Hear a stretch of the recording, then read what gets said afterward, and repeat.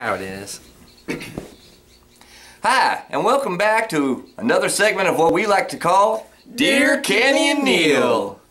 Kenny, would you like to take the first question? Okay. Miss Catherine Harris from Tucson, Arizona writes, I've been thinking about getting a boob job. Oh, that's a good idea. How big should I go? Well, I don't know. Let's take a look at this question from a scientific perspective. If you're a tiny girl and you get yourself a couple of 42 double Ds, that gravity might just pull you over and you'll end up right face first in a pile of cow dung like Kenny did after a bender the other night. We would suggest seeing a board-certified plastic surgeon. But don't go and skimp. Get yourself a nice pair of real knockers there and send us a picture. Oh yeah, picture's the most important thing. That's right. Now I don't know where. Oh, Tucson. Now that's a pretty fancy city. I was gonna say if you live down in near Little Rock or something, you might want to go, to a bigger city because some doctors have a trailer and they try to do boob jobs in their trailer. You get what you pay for is what I'm trying to say. Yeah, we gave up that line of business. Yeah, there was a little bit of trouble there. A lot of trouble. Yeah, we had to leave town. Yeah, we're back. Okay. All right, next question. It's your turn. Okay, well, Joe Bob Miller from Paragould, Arkansas writes, how fast is too fast for an El Camino? I'm going to let you answer that one. Well, first of all, my first thought is your El Camino can't be too fast because the women are always going to catch up with you. That's right. Why on earth would you want to go fast in an El Camino? Good you know point. Those cars is chick magnets. Hell yeah. Take your time. Cruise low and slow. That's right. 2 in the front, 6 in the back. All That's right. what we say. All right. I'll let you take this next one. Okay, let's see. Ted Churchill from Florence, Alabama. He writes, I got me some new fancy tennis shoes that keep making squeaking noises that sound like farts. What can I do? That's a tough question. That sucks. Well, I don't know. I wouldn't want no shoe trying to upstage my farts either. No. In fact, let me demonstrate right here. You got one coming? I do. Oh, no. That way. No. Oh, Neil. Damn it, Neil.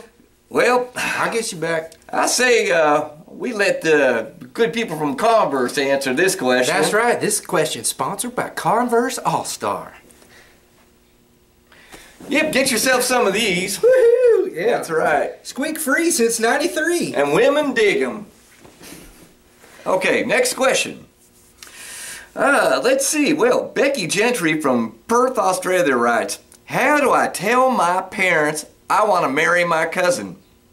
Well, good day, Becky. Good day. That's right. Well, according to Wikipedia, whose answers are dubious at best. What's that mean? Dubious. Dubious. Oh, okay. Means that they may I don't know what that means. They may not be a correct answer. Oh, okay. Well, Becky, 1 in every 10 messages, 1 in every 10 marriages in the world is between first and or second cousins.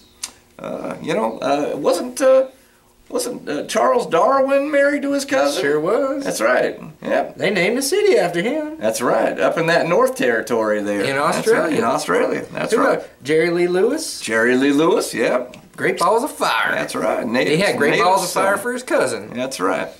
I think what we would suggest is get yourself some of that nice Australian beer and lubricate your parents' gray matter a bit there. But, some good advice might be to hide your daddy's gun. Might get in trouble there. Yeah. Just make sure the gun ain't around when you tell him. I think the more important question is your cousin a girl or a boy? Well, that's a good question. Yeah. If she was a girl, that'd be hot. That'd be pretty hot. Yeah. Me and Neil, we thought about getting married once, but strictly for tax purposes. Tax purposes only. That's of only, course. yeah. We'd save a lot of taxes, on the trailer. You're not far. Oh, sorry. Okay. Next question. Is there any other questions? Actually, that's it for questions today. All right, great. Now, what should we have people comment on? Let's see. What was first? Oh, boob job. Yeah. How big should it be? How big should they be? How fast is too fast for an El Camino? Let us know your answer in the comments. No such thing, to be honest, as far as I'm concerned, but okay. And then the shoes, you can comment what's your favorite kind of shoes, or how do you stop them from sounding like farts? That's right. Well, you know, some shoes are just plain squeaky. I remember reading a Peanuts comic one time where they said... you can read? Yeah, a little bit. Comics. That your shoes will squeak until they're paid for. So, you know, if you put that on credit, they might be squeaking and sounding like farts right there. Okay, wow. But yeah, you go ahead and comment on that. And then comment, if you're married to your cousin, you go ahead. We need to talk to you. Yeah, we want you on our show. We want you to comment for sure, but you need to email us too, because we want to do an interview. And anybody can email us, especially if you want an interview with us. That'd be a lot of fun. That's right. Well, go to KennyandNeil.com, send us a message, or find us on Facebook on Kenny and Neil. We're on Twitter and Instagram. That's right, Kenny and Neil. It's at Kenny and Neil on Twitter. All right, so I guess okay. that's it. Well, that's it. Thanks for tuning in. All right, we'll see you next time. See you next time. Got my pole and headed on down to the old fishing hole. Picked up Cousin Neil and he jumped in my truck.